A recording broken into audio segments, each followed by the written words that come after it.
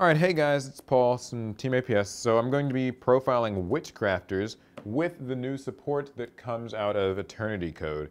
So Eternity Code released, technically, just about a week ago, and Witchcrafters got two new cards, Unveiling and Patronus, which I will talk about when I get to them. But anyway, Witchcrafters themselves, a very fun deck. I've been playing this for quite a while. It's not going to be beating any meta decks, so, it's just a fun profile. I like the aesthetic, and that's really cool. So yeah, 3 Witchcrafter Shmieta. This is the one that, like all of them, you can tribute it and send a spell, summon any Witchcrafter you want from your deck. So this deck's actually great at getting the things it needs out on the field as long as you see any one of them. She's special though because she's also a Foolish Burial, so you can banish her from your graveyard and send another Witchcrafter spell or card actually from your deck to the graveyard. Usually it'll be a spell, although now there's kind of a reason that you might want to send their trap instead. So she's nice. Next is Witchcrafter Pator. So Pator is similar, sort of, like she basically can banish and then you get to draw a card and discard a card. You have to discard a Witchcrafter card, of course. And so what I like about her is that it's a little bit of draw power. It lets you empty out a Witchcrafter from your hand that you might not really need and you'd prefer in the grave. You could revive it with Witchcrafter Holiday, or you could just send a spell because the spells can always come back to your hand in the end phase. And although that's slow, it is advantage that you will get back. So that's a nice thing about her. Be careful though. I do run Pot of Extravagance, and if you are running it, then you won't be able to use her effect after you use Extravagance because you can't draw that turn. Next is Witchcrafter Jenny. Now I'm running 2 of this, although with the release of Patronus, I'm thinking about adding a 3rd copy of Jenny, but for now, just 2. She, like all of them, can summon them from your deck and all that, but she can banish herself from the graveyard along with a Witchcrafter spell to apply that spell's effect, which would basically allow you to use one of your spell's effects twice in one turn. And it's especially useful if you have 2 copies of a spell in your grave because you'll never be able to add 2 back to your hand. So, like, this is good for getting another search with Witchcrafter creation, that sort of thing. And then finally, our boss monsters.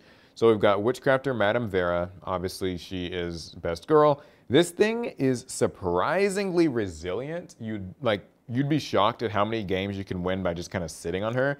2800 defense. You can shut down all your opponent's monster effects, and also like beef up your monsters during damage calculation. She can be extremely annoying to deal with, especially when paired with Witchcrafter Golem Ururu.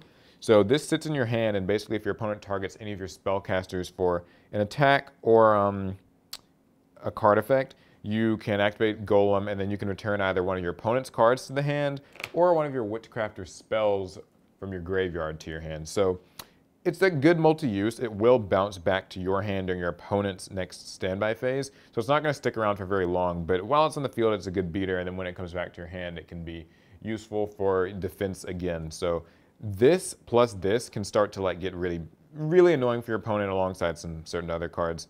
So then I've got 2 Witchcrafter Hanes. This is just the go-to kind of thing. It's like Zodiac Trident. You can pitch a spell, pop a card. Also, it stops your opponent from targeting your other spellcasters. So yes, they can target her, but no, they cannot target anything else. And that, with Madame Vera, can also get increasingly annoying for your opponent.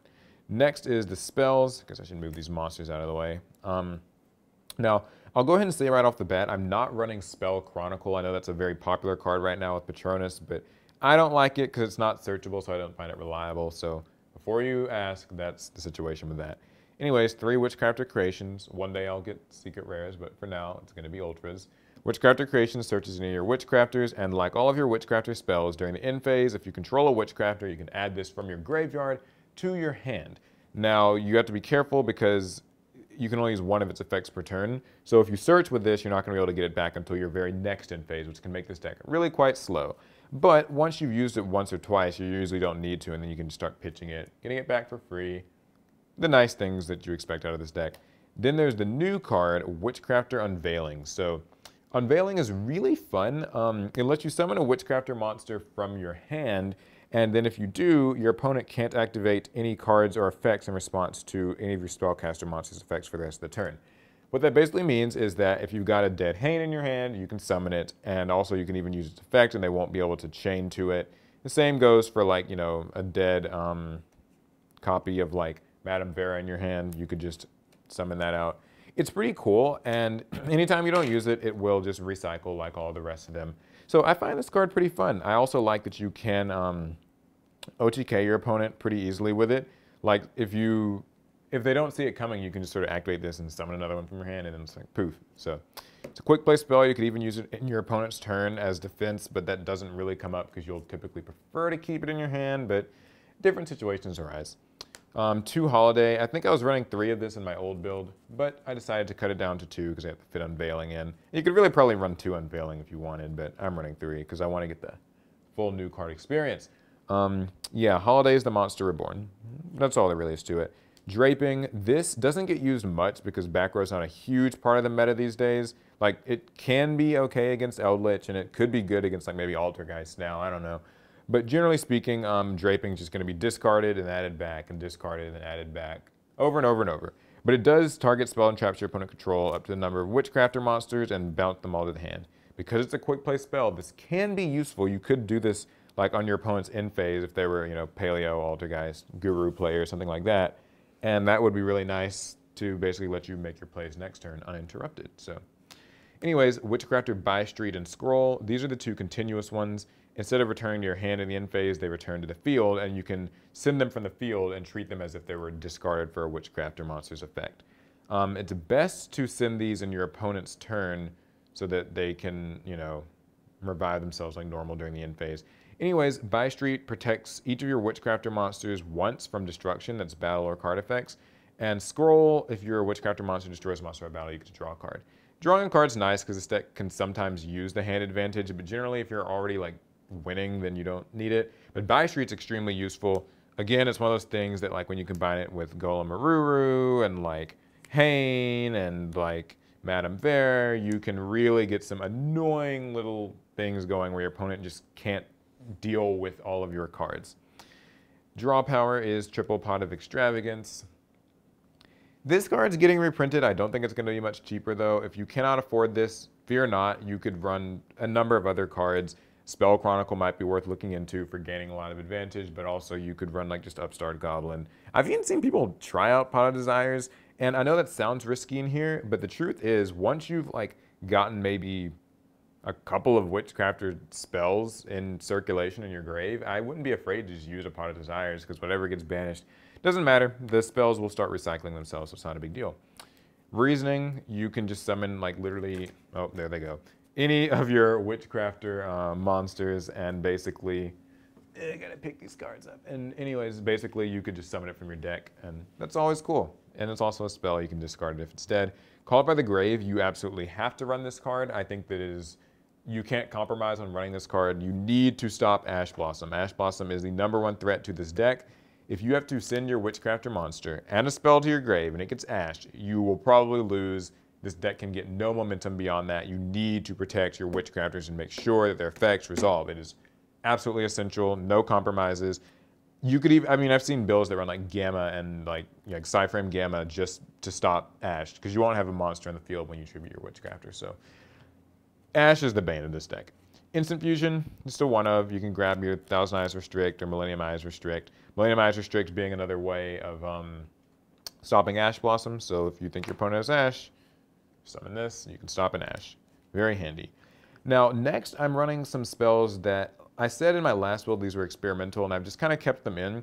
It's 3 Book of Moon and 3 Forbidden Chalice. Now, these cards really could be other things. These could be Ash Blossoms or something. These could be Impermanence. These could be, you know, like traps like Summon Limit or Rivalry.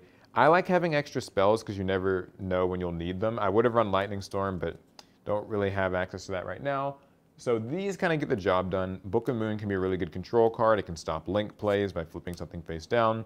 And Chalice is effectively an Impermanence, but it's a spell, so it can be used with some of your Witchcrafter monsters' effects. Now, there are some advantages to cards like this. Even though this can't be used from your hand like in your opponent's turn, you can use it from your hand in your own turn, unlike Impermanence whenever you have like a thing on the field. So that can make Forbidden Chalice quite nice. It can let you swing over stuff. You can use it in the damage step. And it's ultra rare. Who wouldn't like that? And finally, our 3 Witchcrafter Patronus. So this is the new trap card for these wonderful ladies. This thing is pretty good, actually. You basically can shuffle one of your banished or engrave Witchcrafters into your deck and get a Witchcrafter spell. Once you've done this twice, it's already paid for itself, and they will always like be circulating, so this happens a lot. When it's in your grave, you can banish it and get back as many of your banished Witchcrafter spells with different names from your banished zone to your hand as possible. So, yeah, this is actually really good with Spell Chronicle. Like I said, I'm not running that in this build, but you could. Either way, it's very useful. You can accumulate a lot of advantage, and even when this dies, it works extremely well with Ginny because she will be banishing spells. So that's pretty much the main reason to be kind of using it. Or if they get banished in any other ways, you can get it back with this. So very good card. It sucks that they had to make it a trap. It kind of makes it a little slow, but you know, whatever. It gets the job done. All right, so that's the main deck, and the extra deck barely matters. There's only 2 important cards in here, and I'm running like multiples of each. Thousand Eyes Restrict, out stuff. Millennium Eyes Restrict, stops Ash. Everything else is just filler. You won't summon any of these things. It's just for Pot of Extravagance.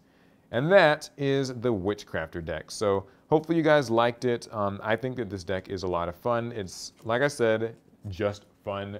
It's very slow. It has issues like that, but it's an enjoyable time to play. And a fun fact you might not know about these things is that the Witchcrafter name is actually because they craft the weapons that the Endymion monsters use. So there's your bit of Yu-Gi-Oh! Trivia for the day.